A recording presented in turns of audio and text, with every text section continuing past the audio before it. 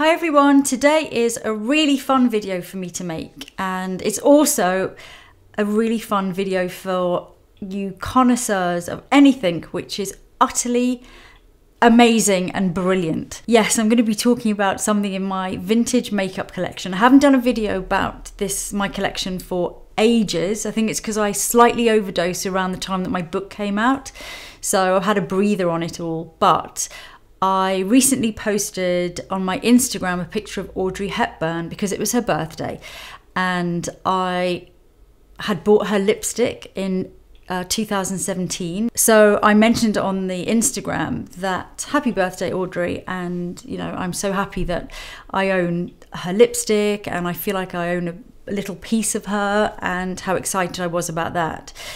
And then the response was overwhelming. So many people were like, wow, you never said that you bought her lipstick, and why have you not done a video about it? So today's the day. So how did this come about? Well, I had a tip off that some of her most prized possessions were going to be coming up for auction at Christie's. None of her really special personal items have ever been auctioned since her death, but I knew that, well, I'd heard that it was her sons that were going to be creating this auction, so I knew it was going to be something special. My hope was that this lipstick holder that was given to her around the mid-50s by Cartier, that was made for her specially, would be included. Waited for the list to come out. Lo and behold, lots were announced and the lipstick holder was on there.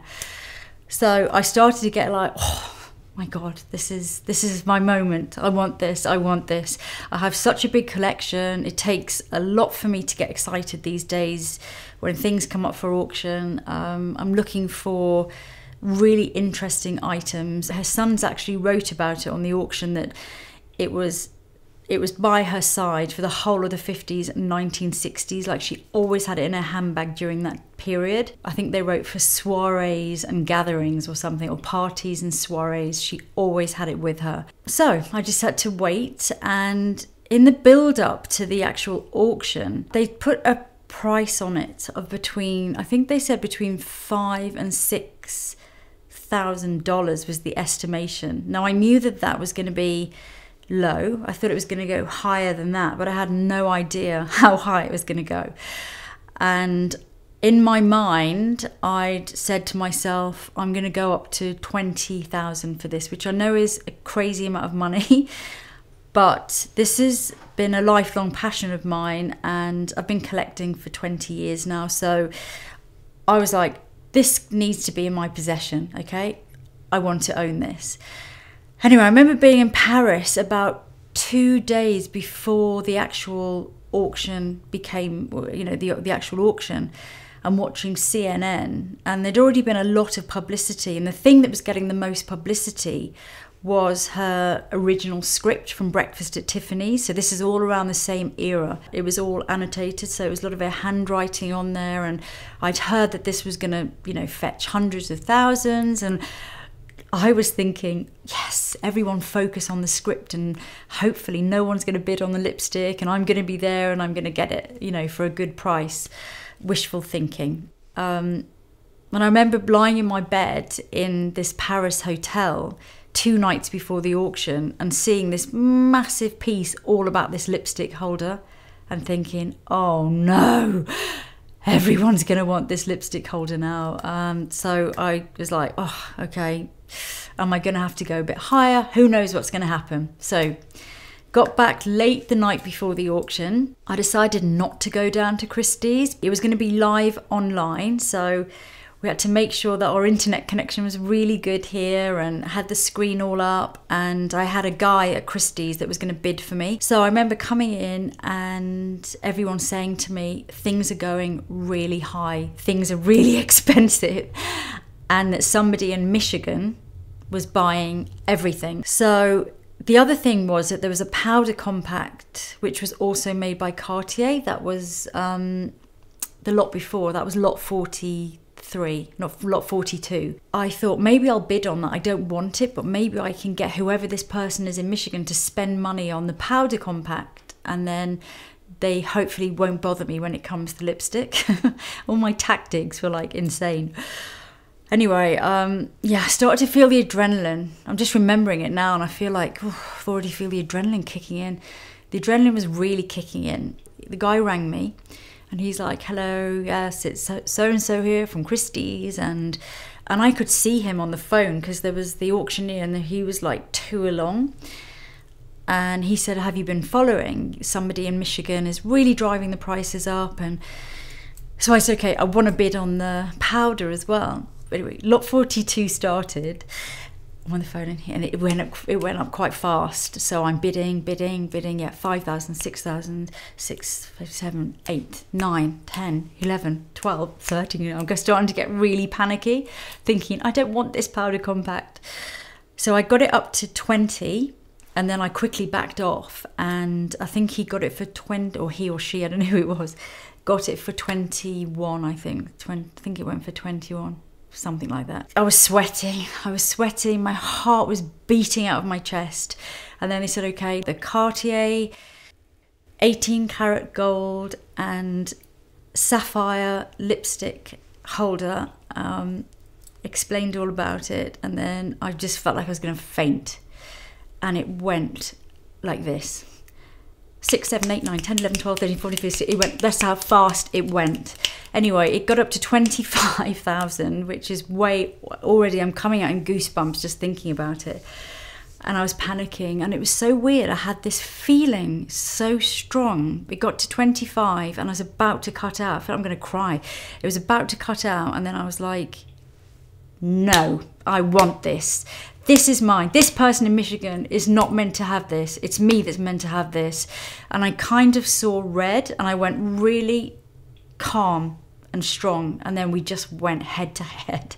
Everyone else backed out. It was me and this person in Michigan, and we just went like that. And then it really slowed down, and then they said, oh, he or she we think that they've backed off.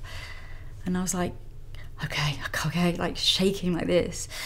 And then they put another bid in, and then I was like, no, this is mine. This is mine. I don't care who they are.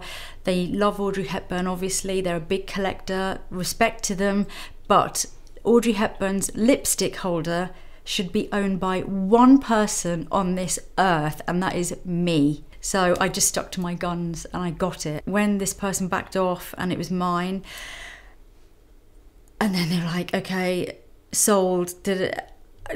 And I got off the phone and I nearly fell over. I was shaking, I was cold, I was hot. I felt sick, I'd spent so much money. I felt elated, I felt excited. I felt like I've never felt anything like it. I've never had adrenaline like that. And I've never been so happy, freaked out, terrified. It was just so exciting. I mean, I'm over dramatizing a bit, but I'm almost reliving the whole feeling. And that was it. And that's how I got Audrey Hepburn's lipstick holder. Now, the first thing to say is, I thought I just bought a lipstick holder, okay? I didn't know that I'd bought a colour as well, her colour. The day I went to pick it up, I walked in and went over to the place, and you prove that you've purchased it, and took my passport and everything. So this comes out. Firstly, I could feel it buzzing. I don't know if you believe in energy, but I could feel the energy coming off it. And then he said, just check it, make sure that you're happy with your purchase. A lot of money, obviously, crazy amount of money. So I didn't really know how to open it, but I had a feeling so. Just opened it like this, looked inside, died, okay? Died. It's got her lipstick in it. It's nearly all used. There's a tiny amount. It's got her lips in it. It's got her DNA on it. It's got everything. And I was like, I can't believe that I have this colour. How she would have used it is that she would have pushed this around, which would have pushed up the lipstick, and then she would have applied it from there. I do know what brand it is. I'm not going to say. That's going to go with me to my grave. Everyone keeps telling me, oh, it begins with R. It begins with R. It doesn't. It doesn't. And then there's the colour inside. So, I mean, there's hardly any of it. I did take this all out, and it's got she was right down to the end of it, right down to the bottom of this very loved colour. Actually, before we deconstruct the colour, I'm going to just talk about the object itself. And this is a lipstick holder which was made exclusively for Audrey Hepburn. So there is only one of these in the world, and this was made by Cartier, and it's hallmarked with the French assay, which I've had a look at myself. The stamp says that it's a minimum of 18 karat gold, and it has this beautiful sugarloaf sapphire on the front. The bottom is engraved with AF, which is quite funny in this modern day times. You're like, oh, it's Audrey AF. No, it doesn't. It's not that meaning. It means Audrey Ferrer, and this is because she was married at the time to Mel Ferrer. So it's Audrey Ferrer. She got married in 1954, and this was either made for that year or the following year. I'm going to put a little bit of this colour on my lips. I've only so far using a sterilised pin, and I'm going to show you a little tiny bit that I took out when I first got it, because I wanted to analyse all the pigments, I wanted to see what colour it was, I wanted to analyse the consistency, and the geek in me just wanted to see what it was and what it looked like, and I put a tiny bit on my lips. I was never ever going, I used it from the side because I want to keep the smear on the top, which I'm going to show you now. I know I'm being geeky here, bear with me. So what I'm going to do now is I'm going to take, again, I'm going to go down the same side. I'm going to take a little bit out again. Again, I don't want to take much out. I'm going to take that much out because I want to preserve the lipstick. So I'm going to put this on my lips. I've got lip pencil on. I'm just going to clear. I want it to go right onto my skin because this is only the second time I've done this, and I'm never going to do it again. I don't want to destroy it anymore. Okay, so here we go.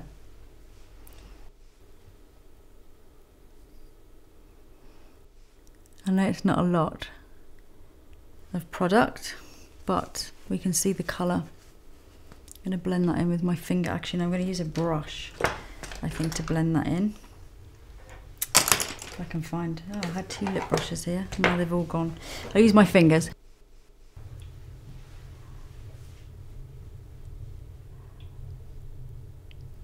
No, I really didn't put a lot on at all. I think I am actually going to have to put a tiny bit more on. I'm going to get a tiny bit more. I think that I'd call a true salmon pink. That's what I'd call it. It's not really a coral. It's definitely a pink. It's a corally pink, but it's a salmon. That's what I would say it is. I love this colour. Oh, this is... I've now got some microscopic Audrey Hepburn DNA/skin cells on my lips. Can we just think about that? Honestly, when I picked up the lipstick, I have to say, I slept with it under my pillow the first night. I don't know why. I don't know if you believe in energy, but I could feel something coming off it. I could just feel it was alive and it was meant to be mine, and I kept it under my pillow, and I just felt like there was something coming off it. I can't really explain it, but I know a lot of that will be me transferring my thoughts and my feelings onto an inanimate object, but I felt something. I really did. Whether I made it up myself or whether it was genuinely there, I really did feel it, and I felt like I was meant to have it. I have actually made a pot. This is using the first bit of lipstick that I took. I analysed the pigment, and I've made my own pot of it just so I can wear it every day. So I'm gonna see, this is my own version. I'm just gonna put that on. So you can see the colour completely without me having to destroy my precious, precious thing.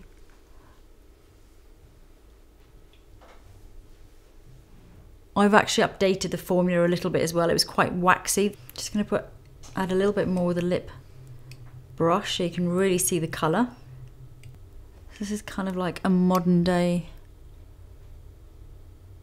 slightly more lightweight formula. I'm going to use it on my cheeks as well, just to Audrify my cheeks. When I first saw this colour, I was reminded of that. There's a scene, a deleted scene in Breakfast at Tiffany's, which is like the strip club.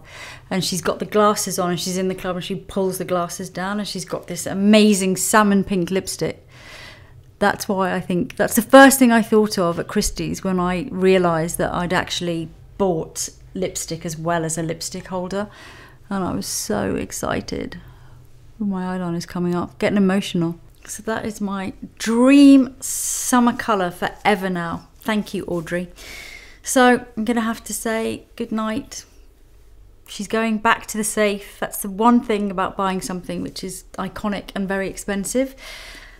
I have to keep it in a safe and I can't keep it at home. I have to go and visit. It's like I go and visit my some of my very precious bits, and I don't get to see them that often, but it's worth it when I see them. Thanks for watching. I hope you enjoyed it. It was a rather geeky adventure, but I hope it was as fun for you as it was for me. See you soon.